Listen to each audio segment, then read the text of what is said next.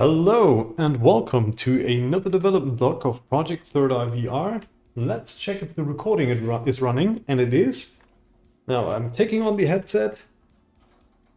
It's been another week of developing the game, and now I'm going to talk about all the changes that I did during the week. Okay, so first of all, as you can see, there are now a lot more props in this scene. At first, I'm going to spawn a few web shooters so I can show you all the things that I did very quickly. Very quick. Web shooter. 1 and 2. Okay, we got 2 web shooters, and I'm also going to take on the snowboard. So I already got the snowboard on. Oh yeah. Look at these ramps that I made in Blender. Ridiculously, they look terrible because I'm really a absolute beginner when it comes to 3D modeling. Yeah, I really do suck. Okay, so the first thing that I want to talk about is these little props that I made. Okay, maybe I should take off the snowboard. Or if I... yeah, that seems to work. Okay, as you can see, we got this slow sign right here. It's physics-based rendering, PBR, but for some reason it only looks PBR from this direction, and this just looks like a base map for some reason. Okay, so for context, I made these models to develop a workflow when it comes to 3D modeling, and especially these simple objects, because as you may know, I'm not really good at 3D modeling, or I don't really know shit about 3D modeling, to be honest. And it's really annoying to always have to reach out to 3D modelers when it comes to the simplest things like the slow sign. And that's why I try to practice it a bit. For example, I made these wood here and the fences over there. Oh, let's get to the fences. Yeah, so I made these simple fences. Basically, I just made a couple of wood materials in Blender. Wood objects, wood props, like these axes or this fences, or this fence. And then I just put these snow breakers right there. Yeah, I also made these. And then I put a UV, unwrap them in Blender, and then put a smart material onto them in Substance Painter. So they all use the same material. Yeah, so that's what I did. They look okay, I guess. But yeah, it's very good to have a simple workflow to make these small props myself, because it usually takes a lot longer to reach out to a 3D artist and tell them what you need than just to do it yourself in 10 minutes. So yeah, it's nice to know how to do stuff. I can tell you that. Okay, so this anchor lift, I reworked it a little bit. Now it works a little bit more consistent, and also it's more performant. I baked these 2 objects, so the anchor and this object right there, the handle. I baked them into a skin mesh renderer and then put LODs on them, so they are more performant graphics-wise. Yeah, and that's why we can have 25 of these anchor lifts in the scene and 25 of the chair lifts, and it still works with 72 FPS on Quest, which I think is really nice. Of course, we don't have real-time lighting on Quest, don't get me wrong. But yeah, 25 of these guys, because they are also not simulated at far distances. So they are only physical in the range of, I don't know, 50 meters, and then they turn into kinematic. Same for the chair lift, so it's optimized graphically and physically. Yeah, so I made a few props for the map. Also, I made these obstacles right there.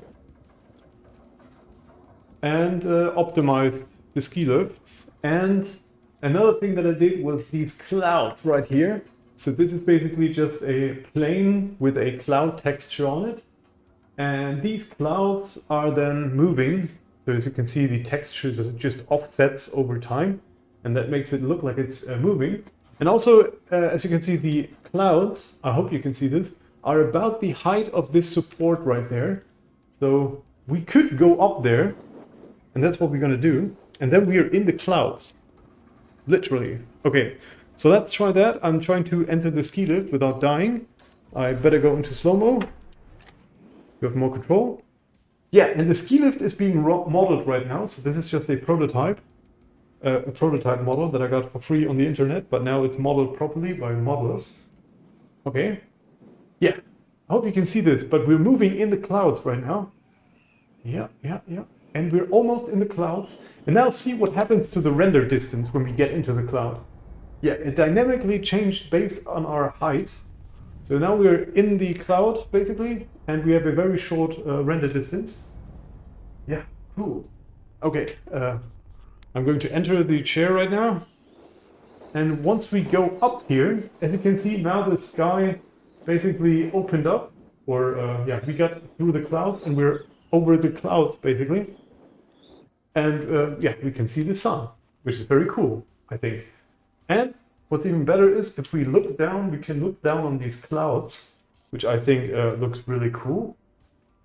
And it also is advantageous if you want to render a lot of objects, because yeah, if you want to have a lot of objects, because we don't need to render all these objects, because we can barely see them through the clouds. So this goes both directions. So we have a top layer and a lower layer that we can put full of objects, and then only render these that are actually visible. So I can put the LODs to a shorter distance, which is nice. Okay.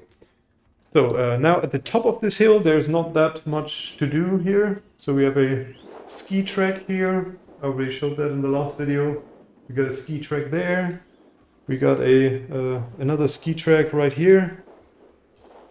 And I also made this rail here.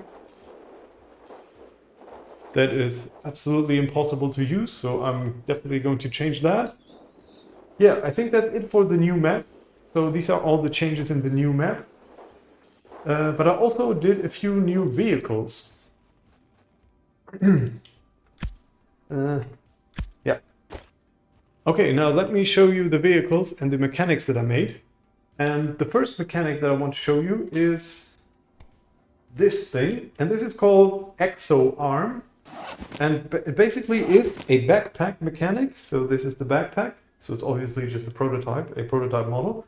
And then these robotic arms mimic my hand positions, which I think is really cool, actually. And I can even push myself up with these arms. And then I have, yeah, I don't know, it's like gorilla tag, basically. Essentially. Yeah, and then I can move on these arms, or I could spawn a few Genzies and beat up some Genzies with superpower, with supernatural power. Ah, they can't stand on the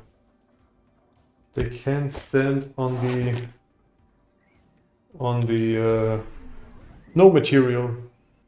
So let's get to a point where it's not that steep, so they don't slip all the way down this hill. Yeah, it's not super strong. It's basically it's the maximum amount of strength that I could pull out of this, because it has very long leverage. Then the physics simulation tends to break. Okay, so let's spawn 3 Genzies. Take on the seat, the backpack, and they still move. I need to make the friction higher on the feet. That looks terrible. Okay. Let's try to beat up this Genzi right here. That looks terrible. I really need to change the friction. Okay.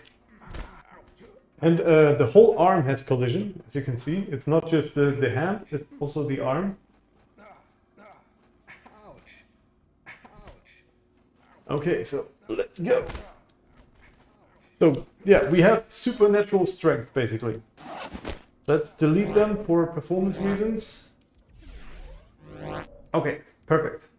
Now we have another vehicle, and this vehicle is an F1 car, because you guys really wanted an F1 car, and that's basically how it looks. So just your regular Formula 1 car. That's how it sounds. Really aggressive. That's the steering. Very low poly.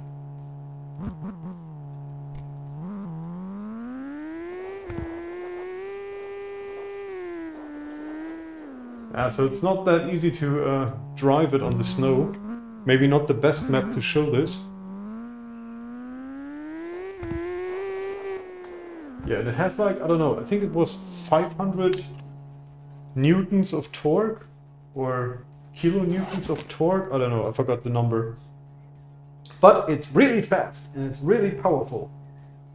That's what it is. So we got the F1 car, we got the prototype for the Exoarms. We got a ton of new props in this map, and I also remade the ski tracks a little bit. I experimented on obstacles, and I'm really hyped to get the model for the ski lift, so I can finally have the ski lift complete the ski lift.